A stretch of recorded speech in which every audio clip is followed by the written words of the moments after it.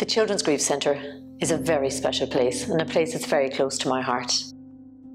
When my husband Anthony died in October 2016, I had two grieving children, Tony and Dan. They were just 8 and 11 at the time.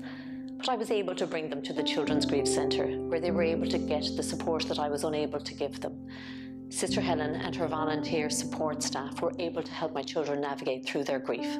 The centre exists to give hope to the hundreds of children and young people who have experienced loss through death, separation and divorce. Our support workers help them to make sense of what has happened to them by listening to them and providing a safe place for them to explore their feelings and face the future with renewed confidence and hope. This is the only centre of its kind in Ireland. Since we were founded in 2009, we've supported more than 1,500 children, and the demand for the services continue to grow, to the point where we now have a waiting list of over 300.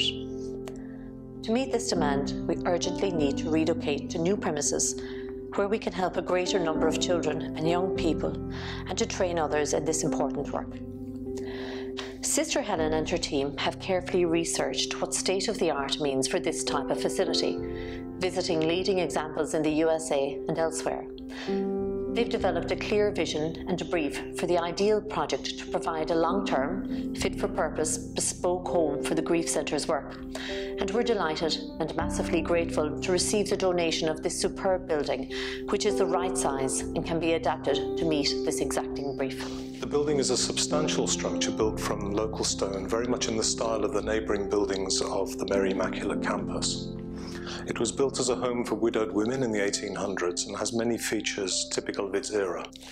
The building has great bones, but it needs re-roofing, new electrics, new heating, replacement windows, new staircases, and a range of accessibility modifications to bring it up to modern standards.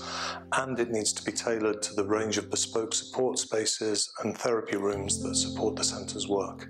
We've assembled a top-class team of architects and designers to take this project forward, and we will be submitting our planning application shortly and hope to be on site by the autumn of this year. The design is child-centric. We have a number of support rooms for different age groups.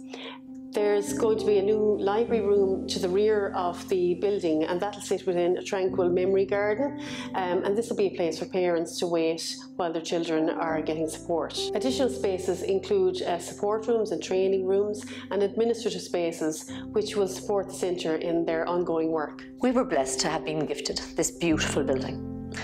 But to bring it up to the standard for the children, we require substantial investment. We are looking for donors to come and help fund this very important and wonderful project.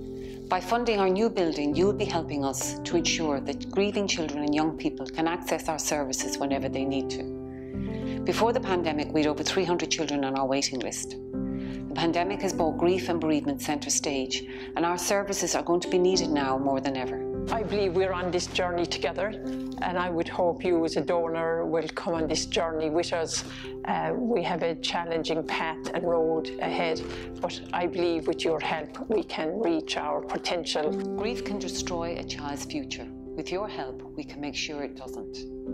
It is a wonderful thing to be involved in, and we are crying out for your support at this time.